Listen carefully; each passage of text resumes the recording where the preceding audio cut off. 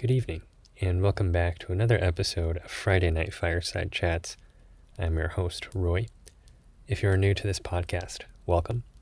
Friday Night Fireside Chats is a time to slow down, relax, and reflect at the end of what might be a busy work week. Oftentimes in our fast-paced society, it can be easy to carry this momentum into the weekend. And so this is an invitation to try something different. And the topics of these podcasts are generally centered around growth, self-inquiry, and self-understanding.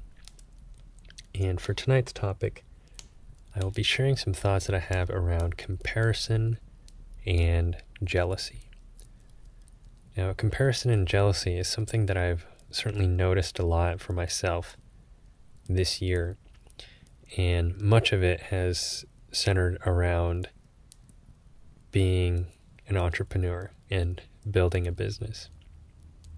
And what happens here is there's a lot of comparison that I do with others who are entrepreneurs.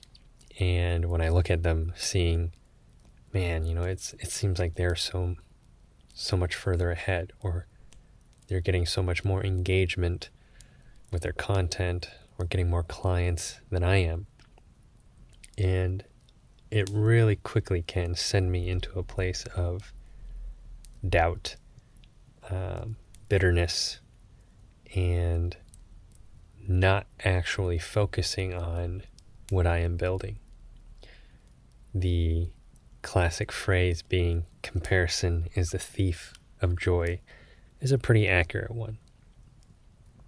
Now, for myself, this aspect of comparison and jealousy certainly has roots in childhood. Just growing up, having a parent who would frequently compare me to my friends in terms of things that they did well that I should try to emulate. You should be more like your friend this, or you should be more like your friend that.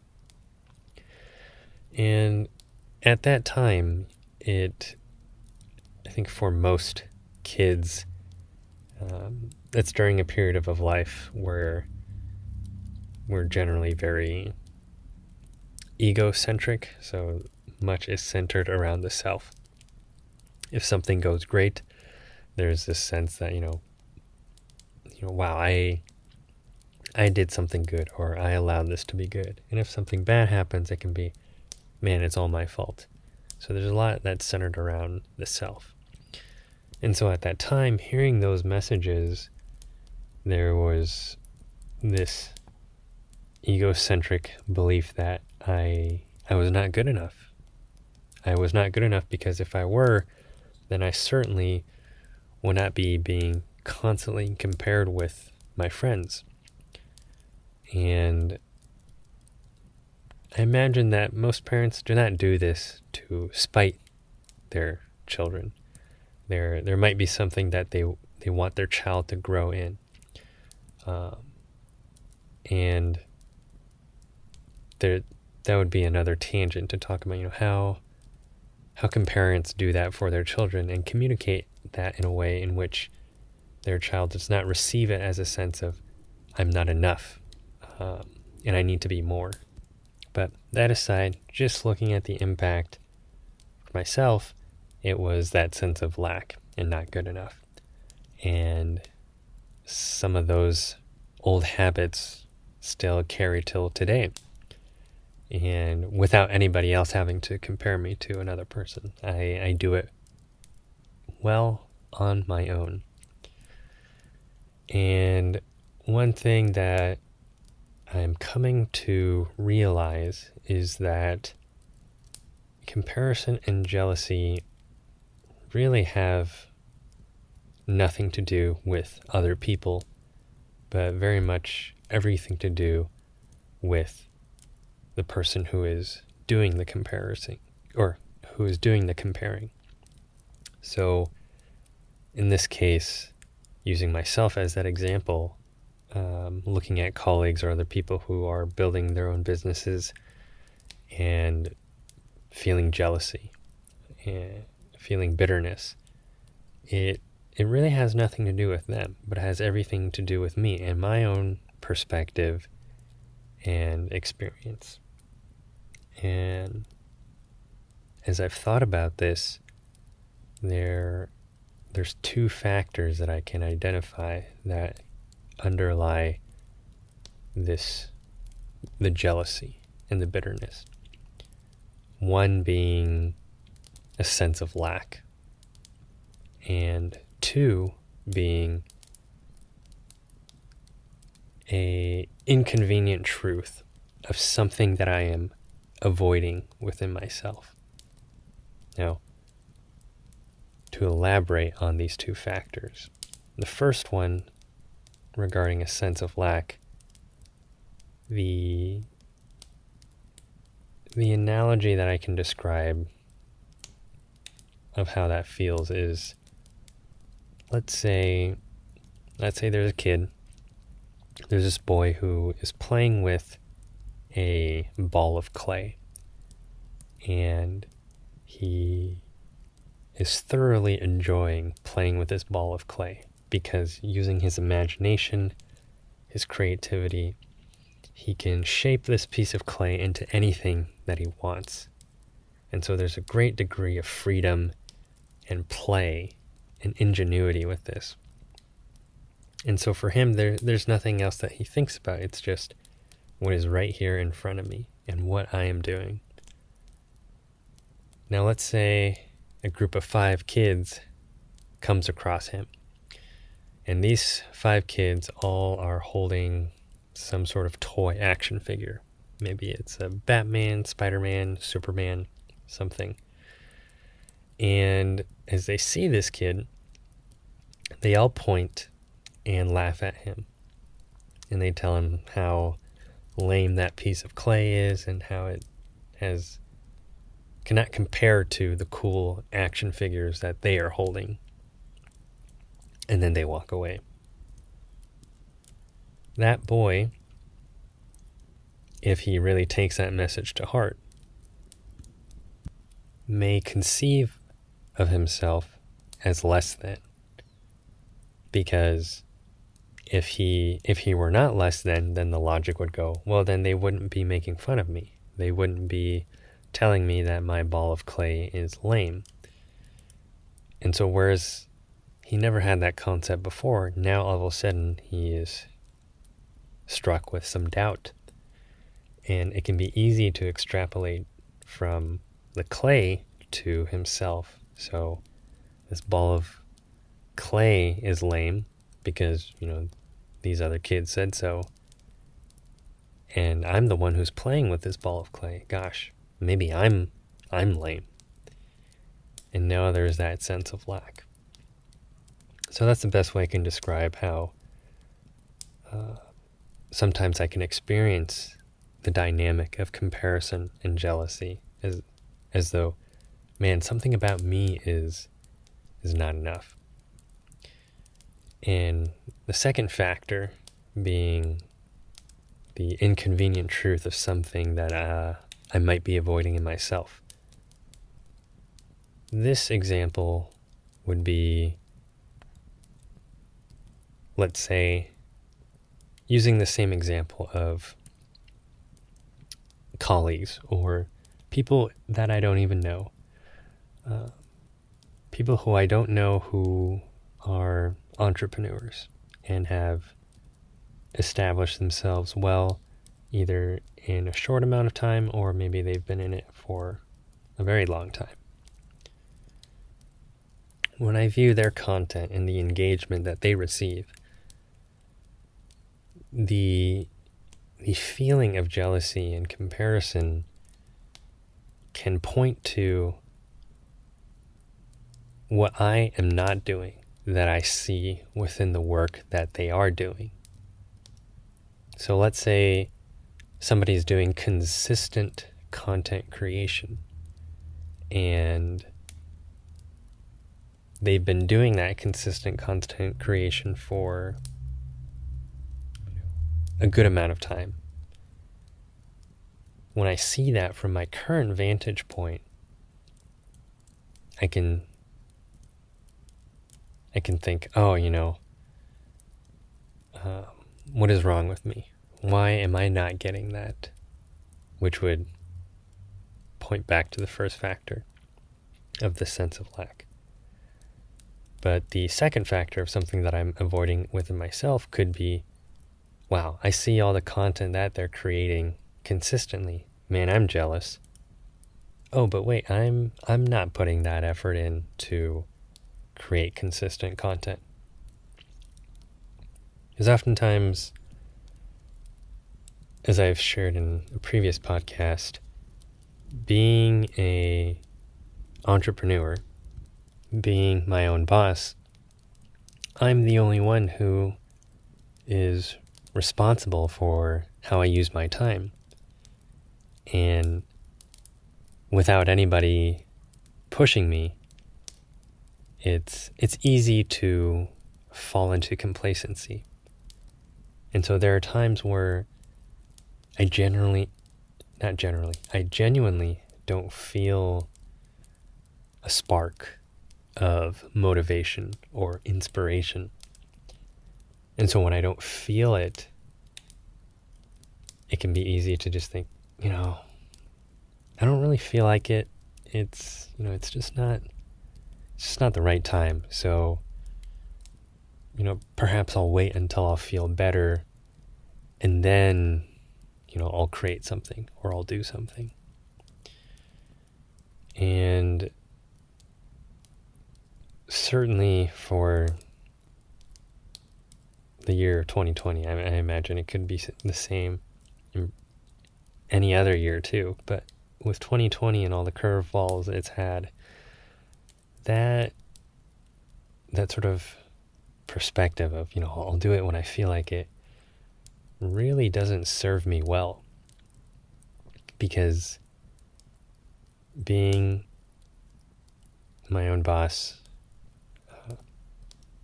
dealing with the curveballs of 2020, living in the Pacific Northwest with all its dreary and gloomy weather, now that we're, in fall and heading into winter, it's a pretty big concoction of all the perfect ingredients to really test a person to see if they are serious about what they say that they want, what they want to create. And there's been many humps, many valleys, if you will. Not so much humps, but many valleys where I feel, man, there's just zero motivation. There's just zero interest and inspiration. And when I'm in those valleys, and then I see other people who are putting out content or advancing in whatever it is that they're trying to build, and it becomes a sort of unpleasant reminder of, hey, Roy, you do have a vision, you do have things that you want to create, and you're letting certain feelings hold you back, whether that's a certain fear about doing something or just feeling very, not feeling motivated, not feeling inspired. Because the truth is, if I just sit around and wait and hope until I feel inspired to do something, that could be a long time. And sometimes it requires just setting aside those emotions, not repressing them or ignoring them, but setting them aside and focusing on the task at hand. And that's something I'm still constantly learning. And so, even though comparison and jealousy seldom ever feel good, there is a potential for it to be a helpful experience. A helpful experience in the sense of, hey, is there something that you feel that you're lacking in? Okay, well, let's explore this some more. Are you truly lacking in something? Are you truly not good enough or not enough? And if that's true, if you really believe that's true, what do you want to do about that? What are the implications of it? Or,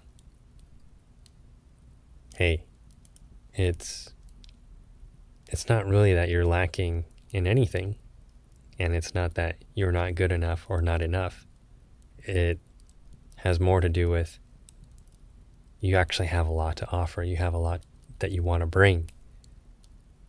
And there are certain things that you might feel like you're being held back by, or you are holding yourself back. You're impeding yourself or shooting yourself in the foot. Here's an opportunity to address them. And I realize that's kind of a counterintuitive approach, because at least for myself, and perhaps there are others who can relate to this, there's something about comparison and jealousy where it's very easy to wallow in that experience. You know, oh, woe is me.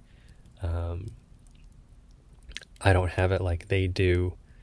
And, well, it's because of this or it's because of that. And, maybe I don't even want that anyways.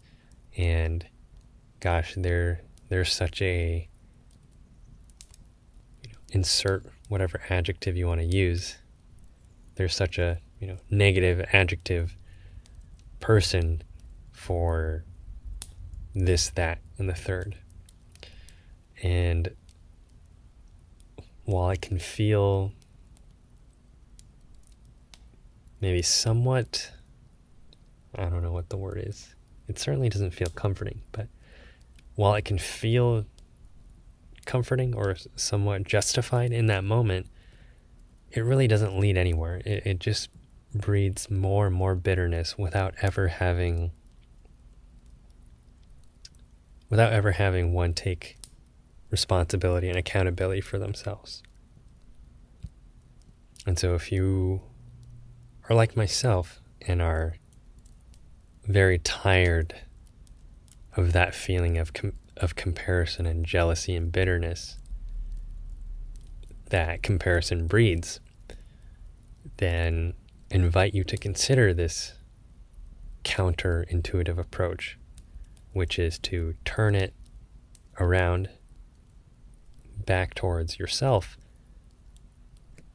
and think, okay, I'm comparing myself, I'm noticing myself feeling jealous, bitter. What is it within me that I need to address? Where is it that I feel I'm lacking? And how can I reframe that? That it's not so much I'm lacking something or I am inherently less than or not enough of a person. But what is it that I do have to offer? The gifts and perspectives that I have that others have not yet shared. And in what ways am I squashing this part of myself? And perhaps I'm either working a job or doing something that, while it feels safe and familiar, really isn't serving my greatest evolution and highest potential. Because I think that is always at the crux of it. thinking to a quote that I believe it's in the book A Return to Love by Marianne Williamson. This quote that she is pretty well known for, which is, our greatest fear is not that we are inadequate. Our greatest fear is that we are powerful beyond measure. And so when it comes to who we are and the gifts that we have to offer, I think more often than not we downplay them as opposed to really nurture them and share them with the world. And there can be many reasons for that.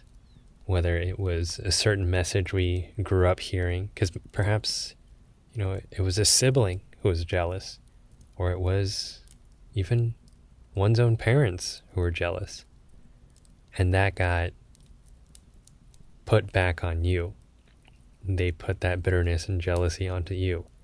And so you carry this shame for whatever gift or skills, talents that you have.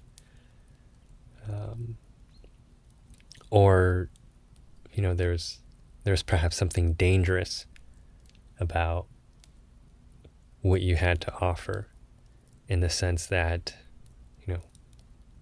maybe what you had to offer made people uncomfortable, in the sense that they had to really reevaluate their own lives and what they're doing. And so in both cases, there's this sense of shame and being judged and perhaps an outcast for what you have to offer. And so, certainly for myself, I think it has always been easier to play safe. And the reasons and the history that plays into why that decision to play safe is the one that I gravitate towards. And now realizing, having realized before, but it's a continual lesson of, you don't just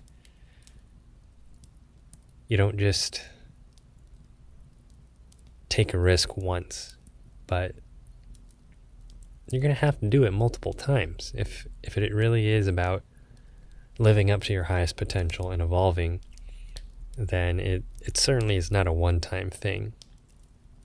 And that hits on that second factor again of what am I avoiding within myself. It's like, okay, there's so much more that I have to offer, but there's a lot of fear that's holding me back, or there's a lot of, I don't feel motivated, and whatever reasons lie behind that. It's like it's going to require some risk. It's going to require some not seeing immediate results, but still, kind of like the podcast that I had on the patience, discipline, and consistency. It's consistently showing up, going to work, and the discipline of setting aside emotions to focus on the task at hand as it relates to what is the vision that I have and what is it that I want to build and create in this world.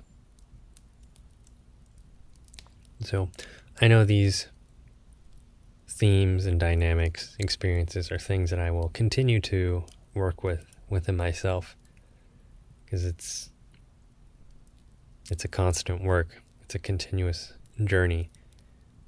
I share all of this with the intent that it might be of use to somebody out there who experiences similar dynamics and can relate to the experience of comparison and how it can easily breed jealousy and bitterness.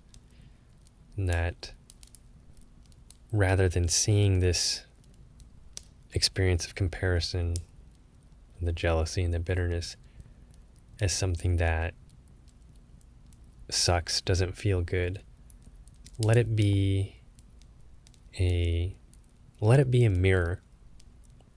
Let it be a little nudge, perhaps a little nudge in the ribs of, hey, there's something here for you to pay attention to. And it has nothing to do with the other person, but it has to do with something within yourself. And that if you can begin to do the arduous task of undoing this knot, then you can find exactly what it is that you need to do.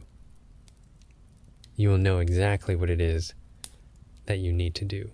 And that this experience of comparison, dredging up feelings of bitterness and jealousy, can actually be reframed as a positive and as a gift that provided an indicator to what needed attention in order to continue moving forward again. And so with that, I will conclude this week's episode of Friday Night Fireside Chats. Thank you for tuning in to this week's podcast. And if you are interested in the work that I do and would like to support the work that I do, you can visit my website, www.sacredwildman.com. And there is also a link there on the homepage of my website where you can donate if you would like to support me in this work. Thanks again for tuning in, and I hope you all have a great Friday evening and a restful weekend.